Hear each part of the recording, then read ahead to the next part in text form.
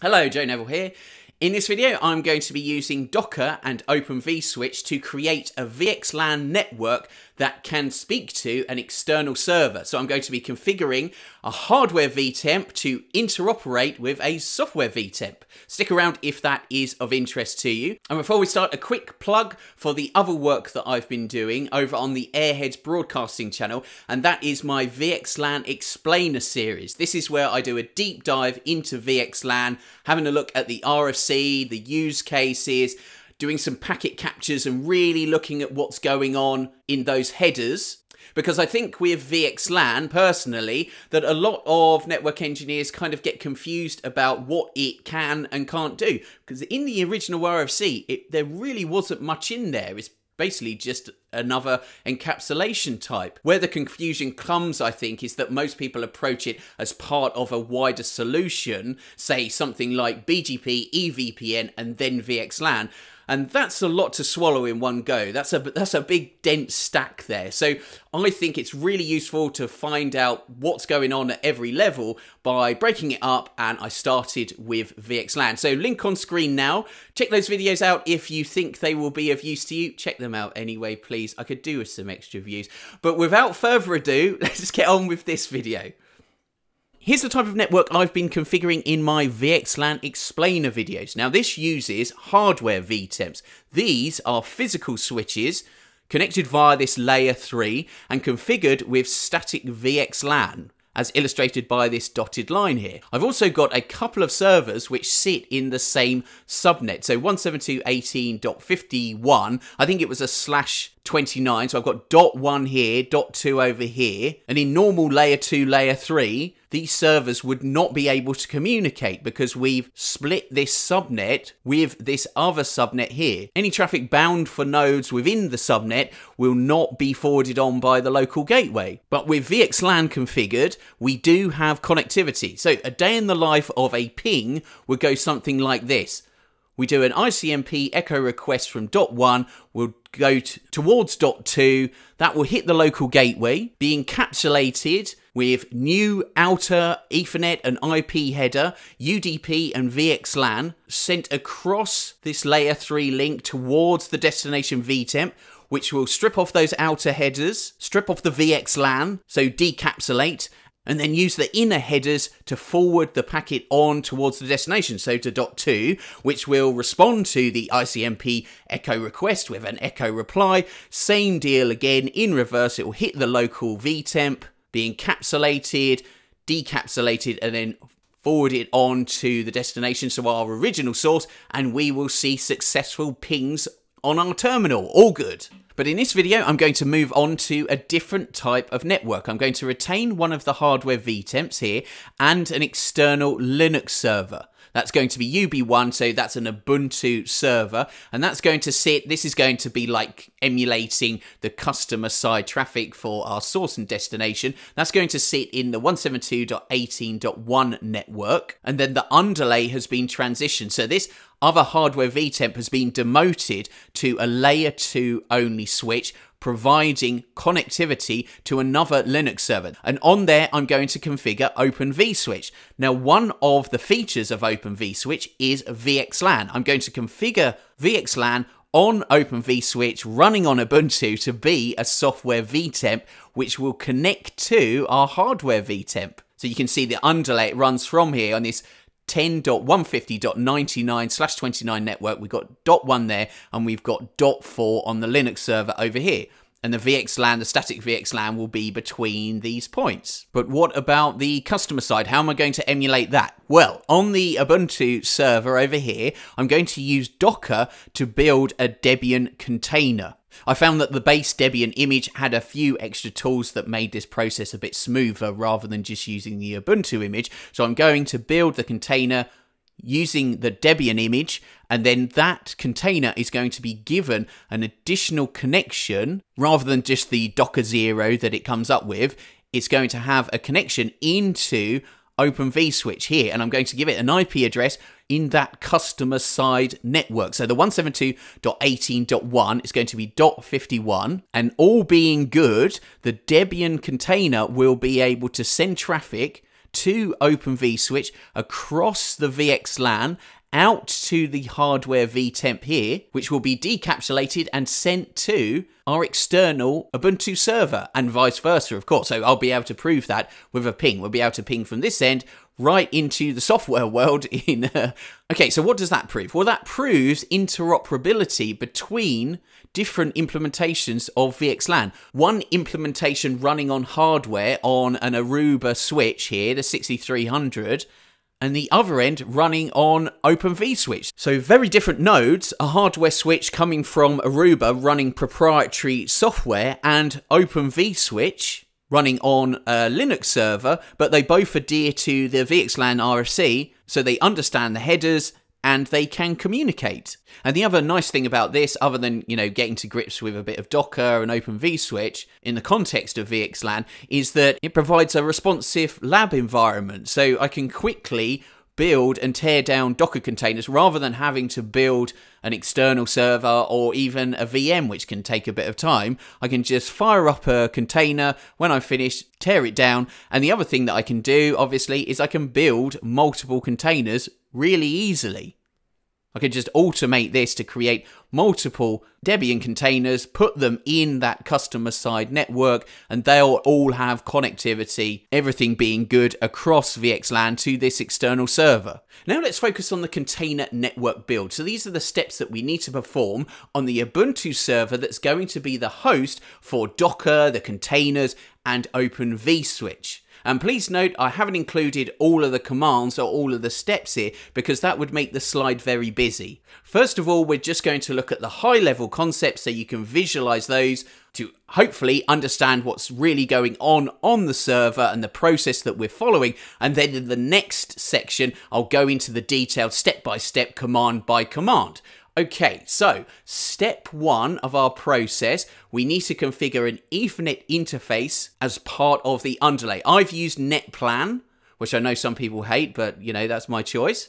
And I have configured this interface with the IP address 10.150.99.4. That physically connects off to the layer 2 switch and then onto the hardware vtemp. It shares a subnet with the hardware vtemp as part of the underlay. That's the important point. Okay, next step, and this is arbitrary. You can follow different steps, but this does need to be done at some point early on, and that is to install Docker. And I'll show you how to do that on Ubuntu in the next section. So we install Docker. I'm using the latest and greatest from the Docker website. And as part of that process, a Docker 0 bridge interface and network will be created. So that's the 172.17.0.0/16 network. And the Docker 0 bridge will be given the IP address of .1 for that network. You can actually see that on the host. If you look at the IP addresses, you will see Docker 0 and you will see this IP address. Okay, and with Docker installed, the next step that I've chosen to take is to create a container. So it's a Debian container. The first time you go to run this, it won't have an image, so it will take a bit longer than usual because it needs to download the image. It will download the Debian image and then it will build a container. I've called it Deb1, and by default that will be given an interface. Ethernet 0 of the container will be connected to the 172.17 network, and it has an IP address here of .2 in the 4th octet. You can actually have a look at that IP address if you run this command on the host with the Docker container running. You do a docker exec, the name of the container, deb1, and you can just do standard Linux commands that will be run on the container. So if we look at the IP addresses on the container, we see this eth0. I've edited this to just include the relevant information, but as you can see, eth0 and then the IP address are .2 in that /16 network. Okay, the next step that I'm going to follow is to configure Openvswitch. And I should say that in my detailed step-by-step, I'll be installing all of the packages that are required first. So I install Docker, install Openvswitch before I go on and do the configuration. So then building the Docker container. But the install of Openvswitch doesn't do anything to the network, unlike Docker. So I've skipped that step in this high-level overview. The main point being, make sure you've got Openvswitch installed before you get to this stage. The first step that we need to perform when configuring Openvswitch is to add a bridge. And we do that with the command ovs-vsctl add br, let's say, and then give it a name. I've called it br0. And you can have a look at that with the command ovs-vsctl show, and that will show us our new bridge, which is marked as internal.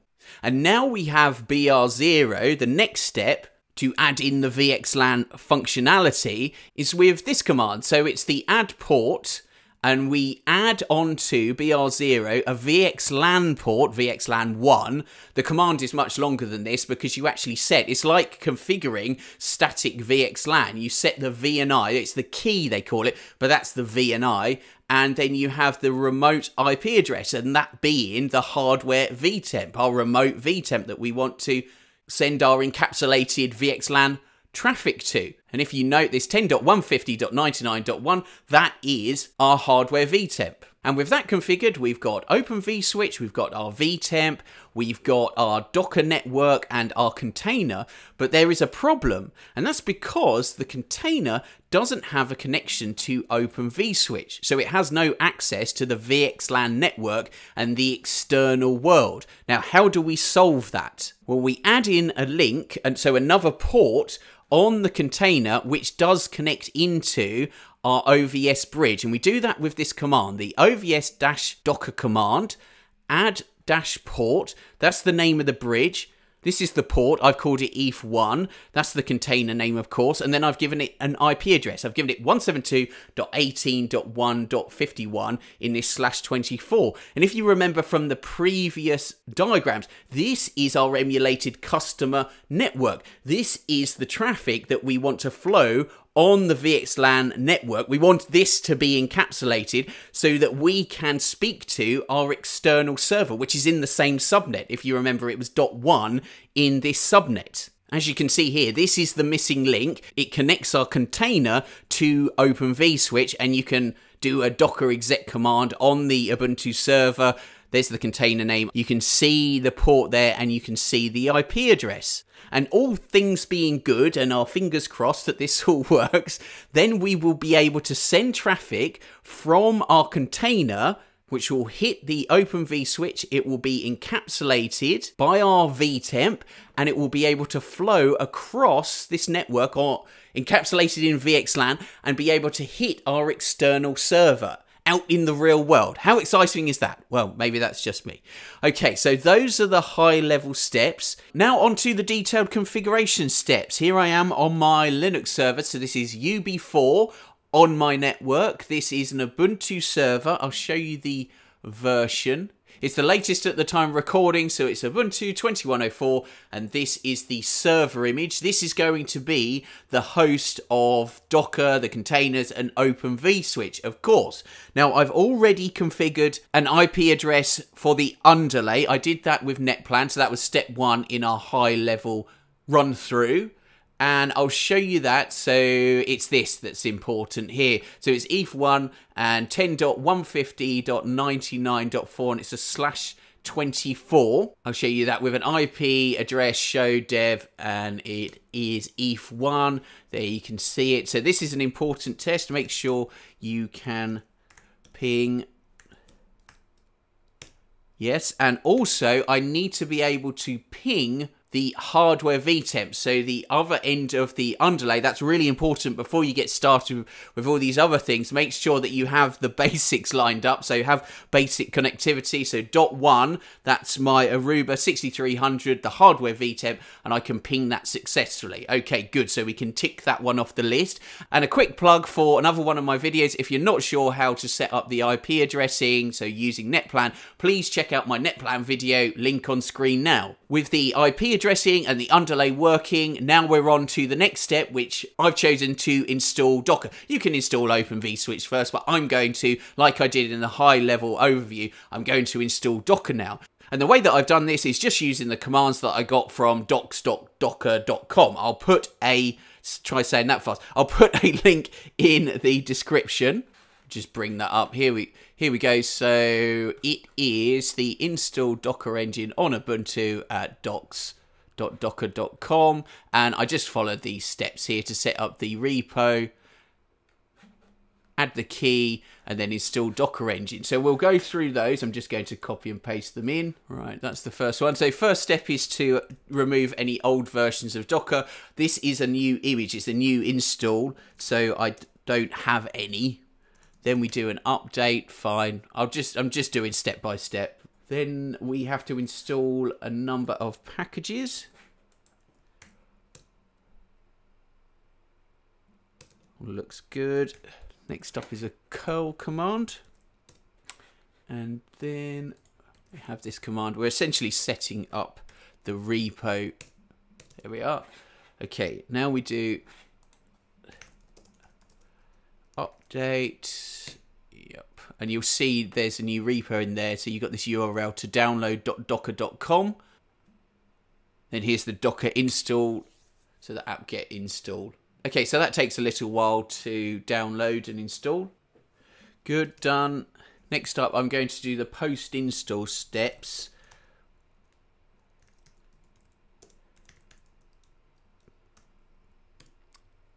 So that we don't have to use sudo for each one of the Docker commands.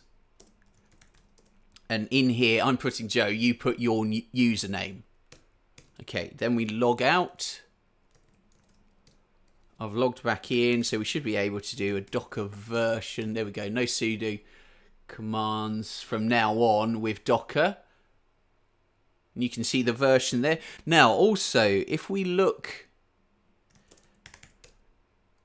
do an IP link there, you can see that you've got this Docker 0 added. So we've got our 2 Ethernets on our server. That being our underlay, remember, ETH1. And we've got Docker 0 added. So let's have a look at Docker 0.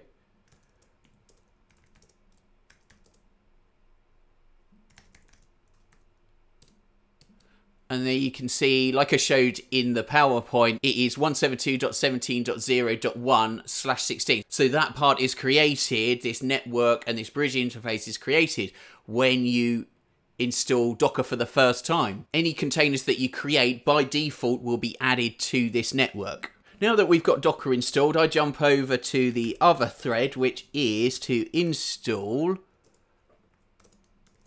Openvswitch. Openvswitch-switch. Okay, go. Looks good.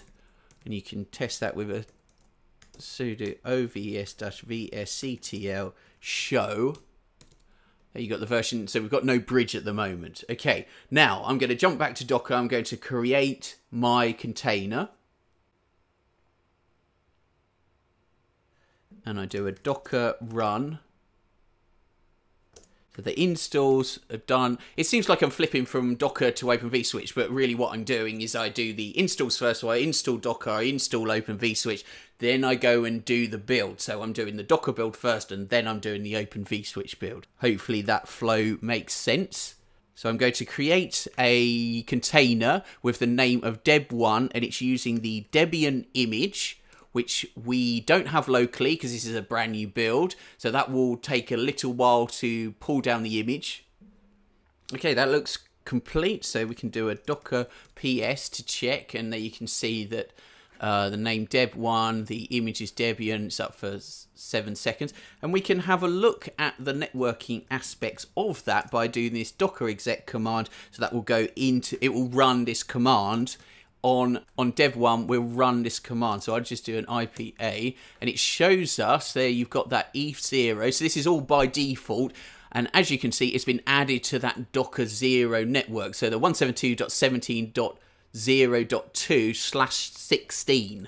On that side, we should be able to, 17.1. So we should be able to ping, if I do it correctly, we should be able to ping the Docker 0. Yes, there we are. So we have this internal network and connectivity there, but nothing to the outside. If I do the ping at the moment just to prove it. So what was it? 172.18.1.1. That's where we want to go to. Okay, so that doesn't work at the moment. We don't have the connection to the Openvswitch, and Openvswitch doesn't have VXLAN configured yet. That's what we're going to do now.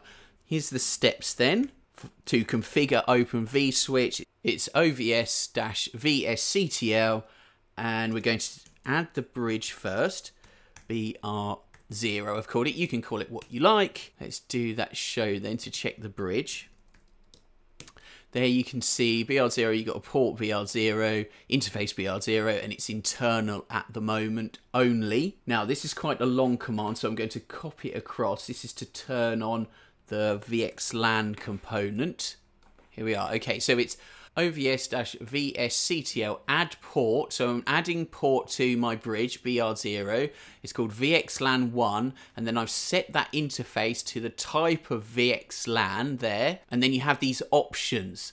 Now the options are, this is the remote vtemp that we want to connect to. So this is our underlay, remember, 10.150.99.1, which I pinged earlier. That's my Aruba 6300. And then you have this options key, and this key is the VNI. Now, if you don't know about VNIs, that's essentially a bit like the VXLAN identifier. Well, it is the VXLAN identifier. That's the ID. They call it a key here. You can pick from one of 16 million different ones. You've got lots of choice, but they do have to be the same at each end for this setup. So that one will be, I'll show you that on my switch. That creates this particular VXLAN connection. Okay, we enter that in. I'll do a show command again. And then you can see, so we've got the VXLAN 1, interface 1. It's a type, it's a VXLAN interface. We've got the key of 1, and then you've got the remote vtemp. If you're lost with this stuff, please do check out my VXLAN Explainer 1 video. Lots of information about this in there. And with VXLAN enabled on the bridge, now we're already on the final step to make that connection between our container, Deb1, and our OVS bridge, BR0. And we do that with this command, which is OVS-docker add-port BR0, that being our bridge. This is the interface name, and that's our container. And I've given it an IP address. If you notice that IP address, the 172.18.1.51/24, that's our customer emulated network. That's the traffic that's going to be encapsulated within VXLAN, sent across the underlay to hit my hardware server on the other end of the link. This is the split subnet. So that's our last configuration step. Let's have a look at the bridge, and we see that there's this new port here. That's the one that goes off to the container, and we can trace that through. If we do a docker exec, and we do on deb1, let's do IPA, you actually see that. Remember, I called it ETH1, there it is. And it's got that 172.18.1.51 in the /24 address, just as I configured. And if you look for this port on the Ubuntu host, so not in the container, we'll copy that, you can actually see it. So if we do, it's a show dev, there we are. And the thing that ties these together, so this is on the Ubuntu host, you can see this port that's been added to the bridge. And if you look there, it's interface 10 is interface 10 on the container, and it's interface 11 is interface 11 on the host. So this tells you what port it is on the host. That's quite useful if you're scaling up and you've got lots of different interfaces. You can actually go from the container to the host and tie those together. Okay, so that's the Linux server configured. Now I've jumped over to the hardware vtemp. So this is an Aruba 6300. I'll show you the config. I've already configured this. Check out my VXLAN Explainer video if you really want some in-depth on this. The important points are the interface VXLAN 1. That's the source IP address. As you can see, that's the underlay network, the 10.150.99 network, weird.1. That's the one that I pinged originally from the Linux server to prove that the underlay is working, if you recall. Then we've got the VNI. So the VNI on the Linux server is the key. If you recall that, so it was the OVS-VSCTL. It was the add port command. Let's have a look in the history, actually. Let's drag that across. So it's this command here. Now that command needs to tie up with the other end, so the VNI. So the key one is the VNI one on the 6300. This is the customer side, so that's the LAN. That's the binding between the traffic that's coming in and the VNI. I've got a couple of destination vtemps, but the important one for this setup is .4. So that, if you recall, that is the IP address. That's ETH1 on my Linux server, on UB4 .4. There we are. Okay, .4 there. That has to tie up, and that will form each end of the VXLAN connection. Okay, now let's log into UB1, which is the other end of our link for our customer traffic. This is the ultimate source and destination for our pings. We need to get this, and it's actually a hardware server. It's Ubuntu running directly on, what have I got here? It's an HP Elite desk. And on this one, it is show dev, and it's ENO1.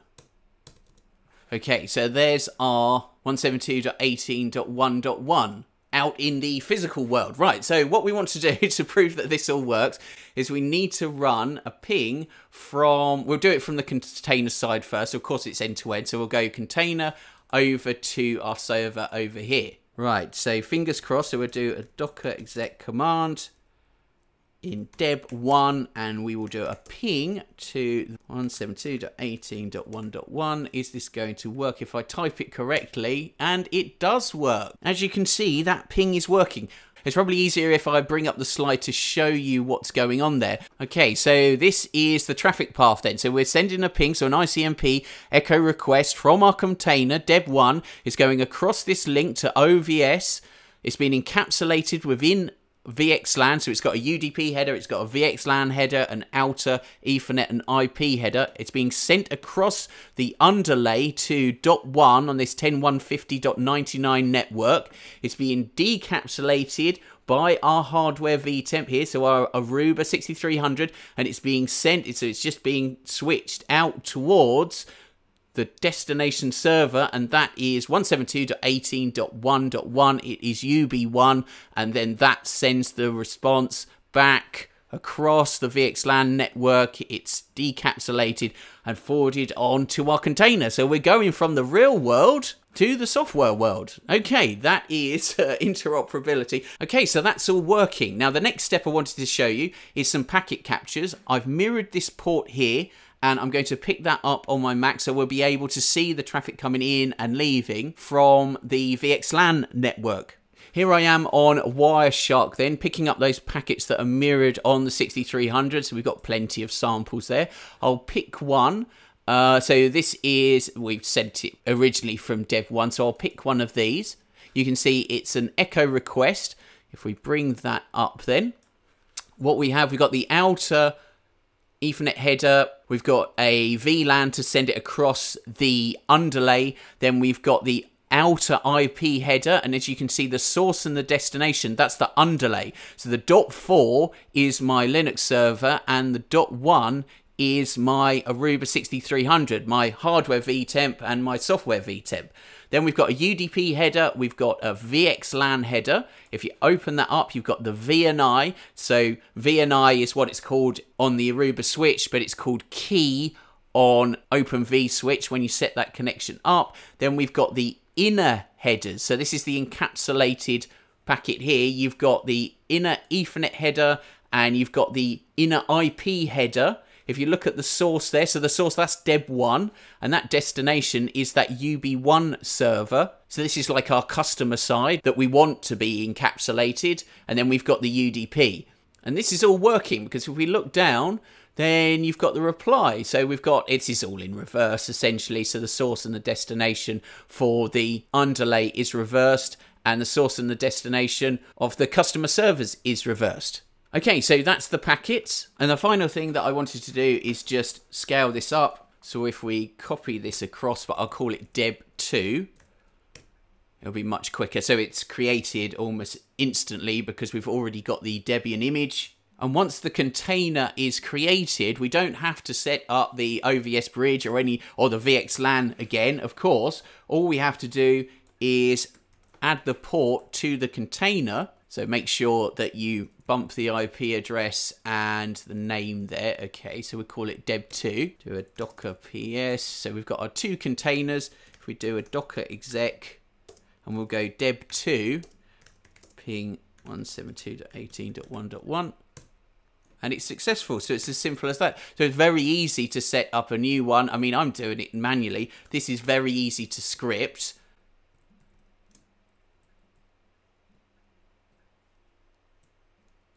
You You just have to make sure that the variables that need to be altered are done so.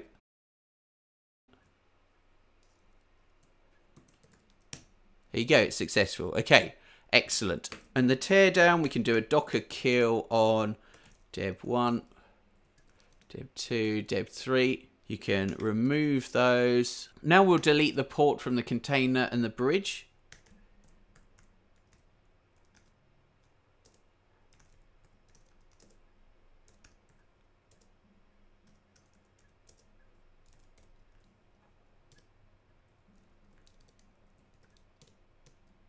And we can delete the bridge entirely.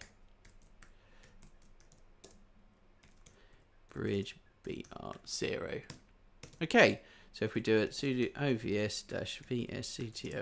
show, you see we're back. If we do an IP link, then you can see that we're back to the basic install of when Docker was installed and when Openvswitch was installed. So there's no configuration for that, allowing you to build this and play around again. Okay, so that's it for my Aruba Openvswitch VXLAN build. I hope you found that useful. Please do comment if you know of a better way for this. This was a bit of a punt, this video, because I haven't used Docker for so long. It's been years since I actually used it to build anything, but I thought this was interesting to show that interoperation between a hardware vtemp, the Aruba 6300, and a software vtemp, and building these containers. Some other ideas that I've got is for automation, because that container build is really conducive to being automated, where you just bump the variables and then you can create this new container, build it and tear it down. That looks like something interesting to do. Plus to do this with IPv6, of course. So rather than just relying on that basic Docker 0 network or using v4. So I would need to use v4 for the underlay for this, but all of this and this side, this could all be IPv6 across a VXLAN network. So look out for future videos on that, and I will be continuing with my VXLAN explainer video, so I've got some ideas where I'm going with that with number 3 and 4. So please do check out the Airheads broadcasting channel for that. But that just leaves me to say thank you very much for watching. My name is Joe Neville, and goodbye.